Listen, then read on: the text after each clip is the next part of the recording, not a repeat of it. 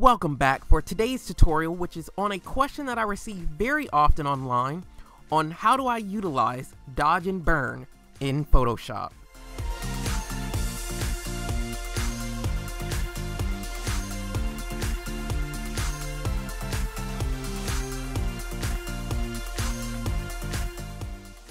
Here in today's tutorial, I'm going to show you two different photos. One is a more scenic photo, whereas the other photo is a portrait photo, to give you an idea on those two different types of genres and how I go about utilizing the dodge and burn tool. So we're going to start with our scenic photo first. So we already have our dodge tool that's on, but we actually want to switch it to the burn tool. And so we'll click on burn, and now our options up here change. So what I want to do is actually increase my brush a little bit. We'll go to about 1,000.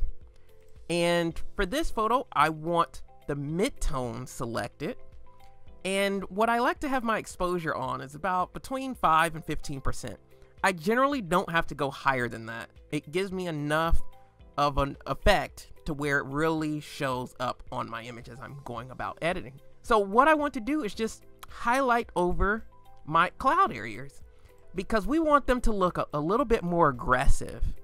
And so we just want to darken them a little bit, make them look like it's a big storm coming or something. So just add that dynamic element to our photo.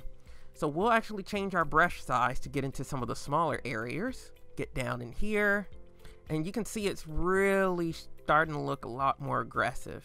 And so we'll just go through that. So I'll actually speed up this part and show you all at the end what we have.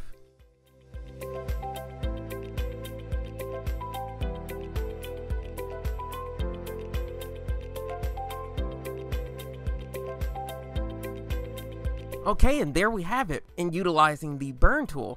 So you can go over it as however often you want, or make it look how dramatic you choose for that specific photo. That's just the way that I wanted it to look. Didn't want to go too far, but you know, it just made the photo look a little bit more aggressive. Now, say I wanted to also utilize the dodge tool and wanted to brighten up some of the parts on the perimeter of the photo along the edges. So I'll switch to dodge, and I'll actually go up here and go back to mid-tones. And so for this one, we'll actually do about maybe 7%. We don't want to go too far, and increase our brush size a bit. We'll go to 900. Okay? And so we'll just do the same thing on this outer perimeter. You know, kind of bring in some of our edges there. And that's it. Now, one thing to note with the dodge tool is because you're increasing the brightness of something, you have to be a little bit more cognizant when you're utilizing the dodge tool, because you don't want to go too far and present a lot more noise in the photo. So that's the only thing with the dodge tool. You have to be a little bit more mindful when you're utilizing that one, as opposed to the burn tool, because with the burn, you're actually darkening. So you're not worrying too much with noise being presented in the photo. Now, with our more portrait or street photo, I generally am focused on the opposite for those, utilizing the dodge tool more as opposed to the burn tool. So since we still have that selected, in this particular photo, what's my focus? It's the guy here, as well as the smoke that's behind him. So we want to exaggerate that a little bit. We really want those two things to really stand out in our photo. So what I want to do while we still have the dodge tool selected, I'm going to come up here and change my exposure. And we're going to do 4% this time. And I'm actually going to change the brush size to about 600. And we're going to come in here, and we just want to hover over his face. We just want to bring out his face ever so slightly and a little bit on his upper body. And there we go. So next, I also want to bring out a little bit in the clouds here, or the smoke that's behind him. So what I want to do is switch the range over to the highlights.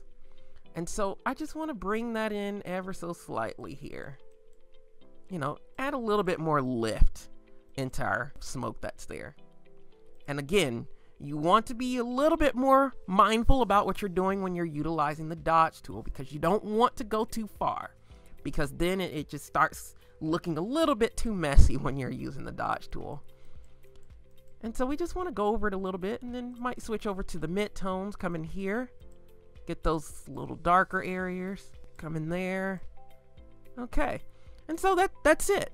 That's how I utilize dodge and burn for my photos, from if I'm doing a portrait or street scene versus using it for a more scenic landscape type of photo.